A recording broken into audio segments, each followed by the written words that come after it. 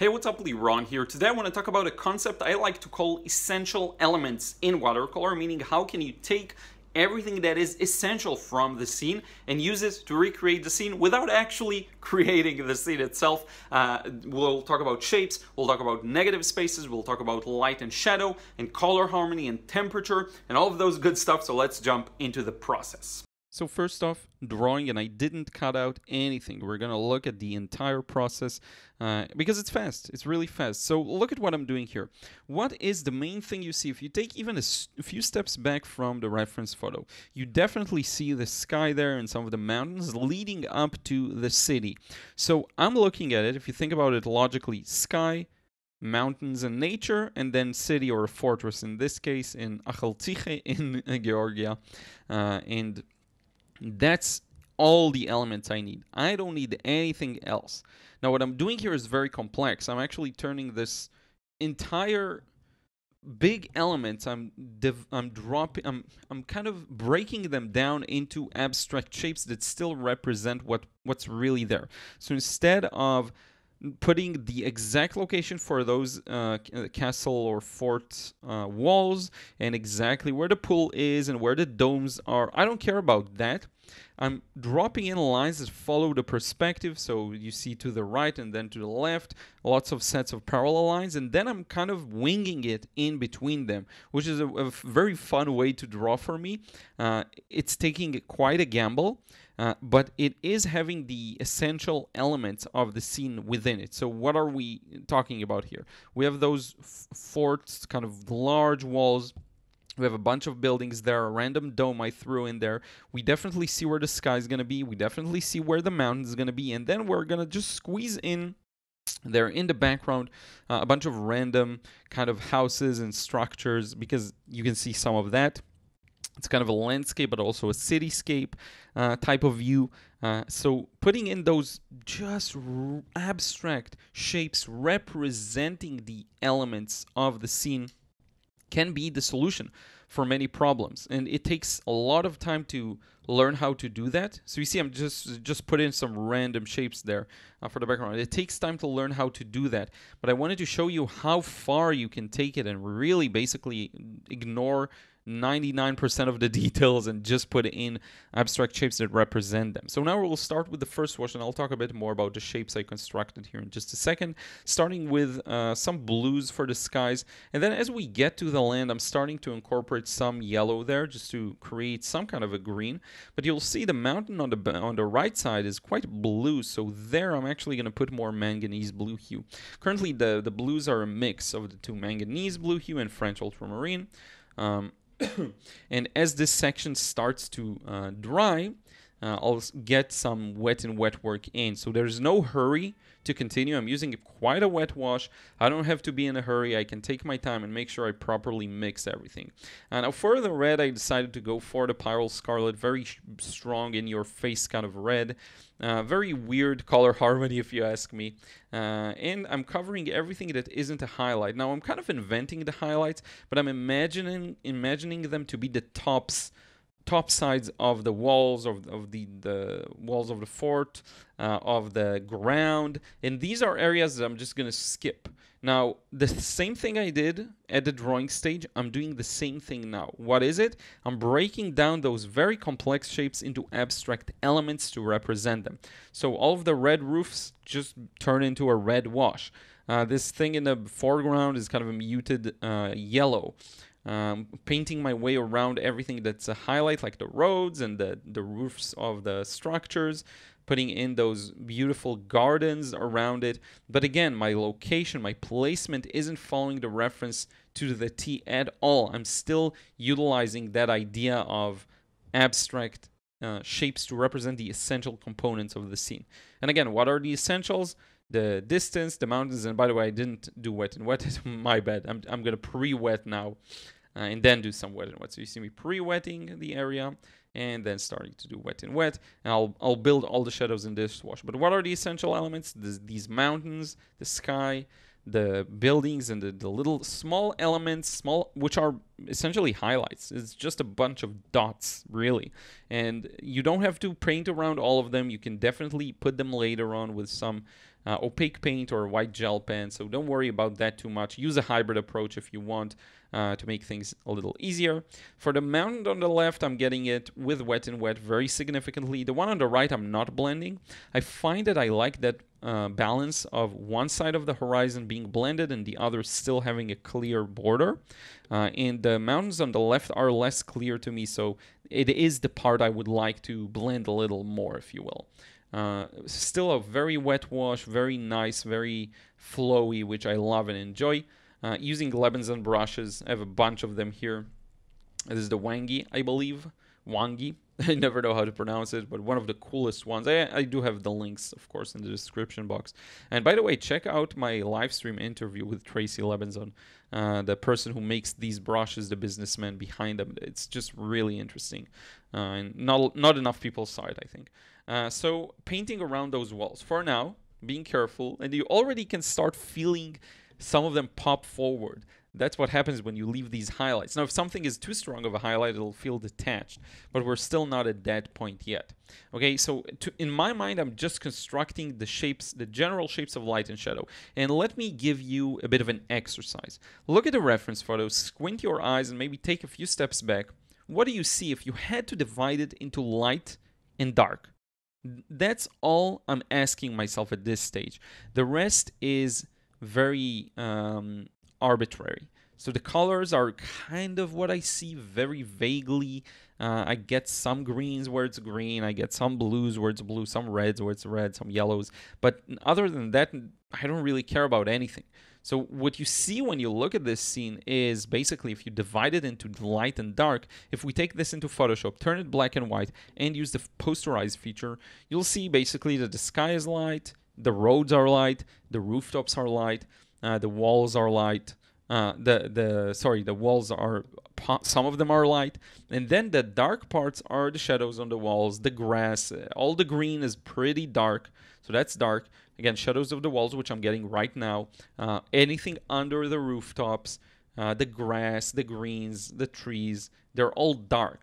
That's the division I'm looking for. And you see, I'm even putting these small dotted lines to represent the shapes of the fort's walls, but that's all I really need. And to do this kind of work, you really have to learn how to abstract.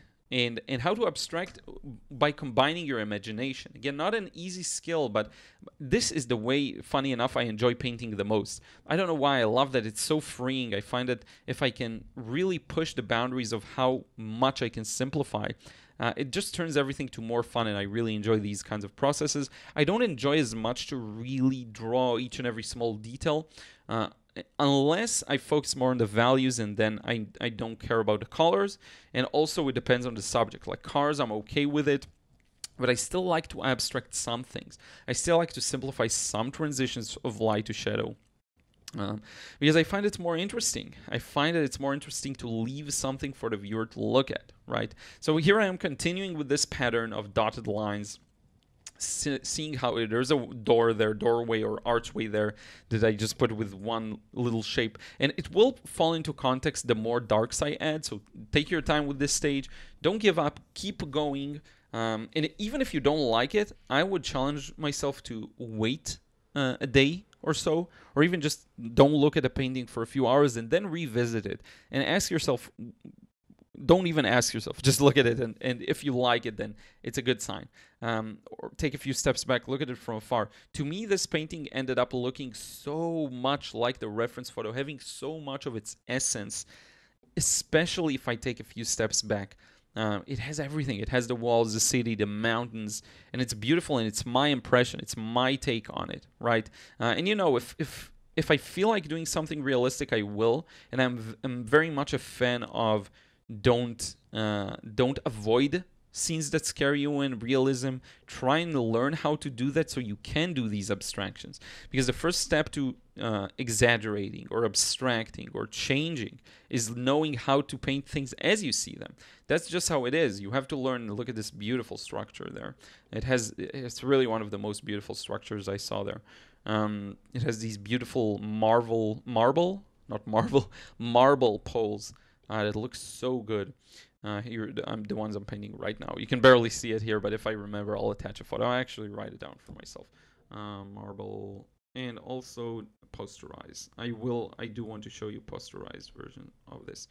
But in any case, yeah, so if you are able to learn how to paint things as they are and as they appear, you will be able to learn how to abstract things as well. And start small. You don't have to start with this scene that's quite complex. Just look at one of the structures and try and abstract that. See if you can just, disregard the color a bit. If it's cool, go for a cool color. If it's warm, for warm. But try and really get the main shapes in. Don't even worry too much about the values, to be honest with you. Right now, I'm not too worried about the values either. All I'm worried about is that division again of dark and light. If I can get that division right without going too dark, because you see my wash is still quite flowy, it moves, it's wet, it's what you'd call coffee consistency, I guess. Not even milk, I would say. Maybe on the verge of milk. Just focus on getting it to that next darker step, That's really all you need. Put in some of that red light, which is actually an orange that's under the Pyrrole Scarlet. I forgot to mention that. Just a word about my colors, actually. Manganese blue hue, because I haven't discussed it too much. Manganese blue hue is my cooler kind of blue. It's beautiful for skies and mountains in the distance, stuff like that. What I'm doing now, by the way, is enhancing the focal point. I'm adding this orange to make these buildings pop a little more, have more presence. Again, I don't care about the exact value. They're much lighter. I don't care about that. Right? All I care about is the impression and interest that I can create, which is why I find this way of painting the freest. And if I can do this and still create something that's quite similar to the reference photo, that's a huge win for me. So you see me now putting windows, details, shadows under the buildings in the background, darkening some elements up with some details. Very fun. Let's go back to the colors for just a second. I'm using the manganese blue hue, which is my cooler blue, great for sky, great for mountains. French ultramarine, great for warmer elements, even for the sky as well. Great for darkening things up. A lot of my dark colors rely on French ultramarine and Pyrrole Scarlet. And Pyrrole Scarlet is that very dominant red. Under that, I have the red light or cadmium or whatever it is, red light, which is on the verge of orange, really. Then we have Indian yellow, a good staple warm yellow that I like a lot. And we have neutral black, which is a great tool for me sometimes to darken things a little more severely if I need to darken things fast. And then I have May green. Now, May green helps me get that glow on the foliage that sometimes can be missing if you're using especially French ultramarine and Indian yellow, because remember, French ultramarine is a bit warm, so it has a bit of red in it as well. It's kind of pushing the blue towards the purple ever so slightly, and because of that, if you mix it with yellow, you get a very muted green. The muted green is great for general kind of green usage, but it does fall short sometimes when you really want to convey the glow on top of different areas. And then I use May green very strong out of the tube. And that really helps. Now I'm adding a ton of dots in the background. You see all of these small houses and rooftops and details. Again, abstract elements. These are abstract elements. They represent a house just by putting a dotted touch. And if you take a few steps back, I challenge you to do that, you will see its effect. Now, if there's one thing I would have changed now looking back at the process is actually maybe darkening the left area a bit, that mountain, because I could have created a stronger contrast with the city walls, the fort versus walls, but also just because it needs to be a little darker. On the other hand, you could say that it enhances it because it makes the background really be pushed to the back, creates a nice sense of depth. So, it really is a matter of personal taste at this point. You could argue that it's less accurate and you would be correct, but we're talking about beyond accuracy here.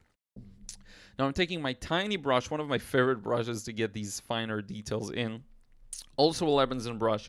You can find everything on the website. And putting in these shadows under the rooftops, these small dotted windows, and I will include in a future video the specific names of the brushes. I'll try elaborating whenever is relevant, maybe in the description.